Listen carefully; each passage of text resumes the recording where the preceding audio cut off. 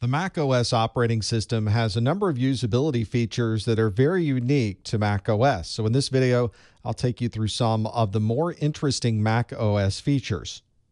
If you're like me, then you're running a lot of different applications at one time on a single desktop. In macOS, you have a way to arrange and view these in different ways. One way is through using a utility called Mission Control, where you can see everything that's running at a glance. You can either press a hotkey or click a button that's in your dock, and then all of your applications suddenly spread out so you can see everything that you're working on, and then you can easily find the application you'd like, click on that, and it will zoom back into that single app. You can also have multiple desktops running simultaneously. It's another capability of Mission Control called Spaces, and you'll see all of your spaces listed at the top, and you can easily switch between the spaces and then switch between the applications that are running in that space.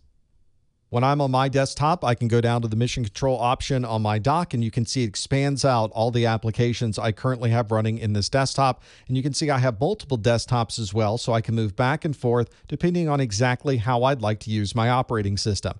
When I want to choose an app, I simply click on that application, it expands up, and I can always go back to Mission Control to move to another application. The Keychain is built into macOS as a way to store certificates, passwords, notes, or anything else that needs to be secure. It's integrated into the operating system, and you can get access to this from the Utilities folder under the Keychain Access utility. This utility will store not just certificates, but it will encrypt your passwords, it will encrypt any notes that you'd like to keep secure, and it uses triple DES as the encryption type. You need to remember your login password because that's the key that's used to be able to encrypt all of these. If you lose your password, you'll no longer have access to these secure items. Most operating systems have a way to search for anything you might need, and in macOS, that method is called Spotlight. This will find files, it will find applications, it'll hunt images, it'll go out to the web and find information. All you have to do is click the magnifying glass that's in the upper right of the screen, or you can press Command Space to bring up the dialog, and then you can start typing, and it's going to find everything that's associated with what you've typed in.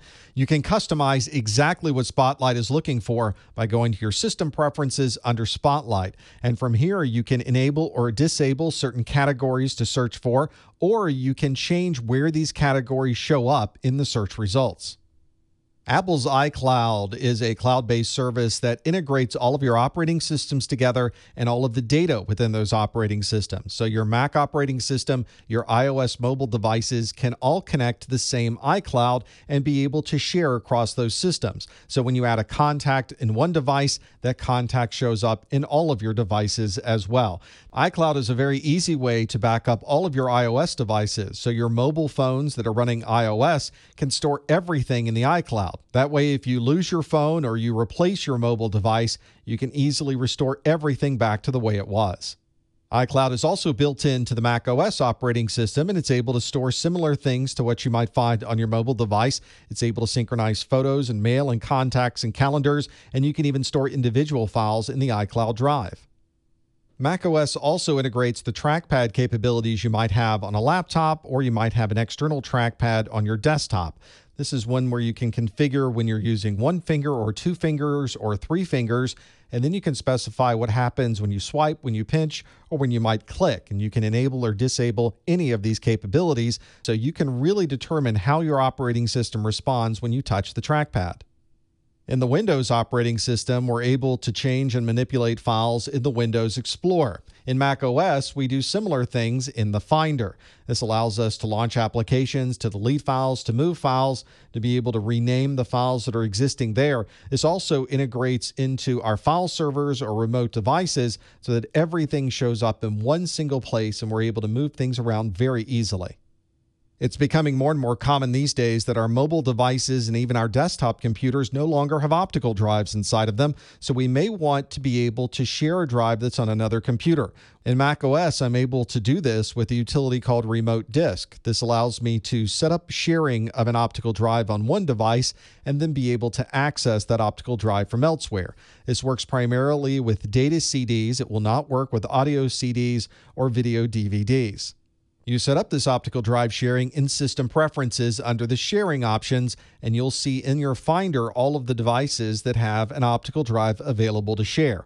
There's also a Windows version of this sharing utility that you can put on a Windows device that has an optical drive, and then you can share the optical drive that's on that Windows system. At the bottom of your macOS desktop, you'll find the dock. This is a very easy way to find the most commonly used applications that you like to run and quickly click them to launch them.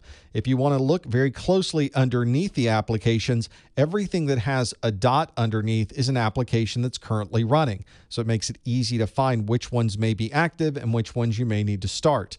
You can also keep folders in this dock, so you can launch files that you might use very often. And you can, of course, change where this dock appears on the screen. Maybe you like it on the side of the screen instead of the bottom. And you can also make it so that it will automatically disappear if you're not currently accessing the dock. If you're someone who uses the Apple hardware and uses macOS, but you also want to be able to use Windows, you might want to take advantage of a capability that's part of macOS called Boot Camp. This allows you to dual boot into Windows or into macOS. This means that you're now running a native Windows installation on your Apple hardware. This is not virtualization. You actually install the Windows operating system to run in a dual boot mode.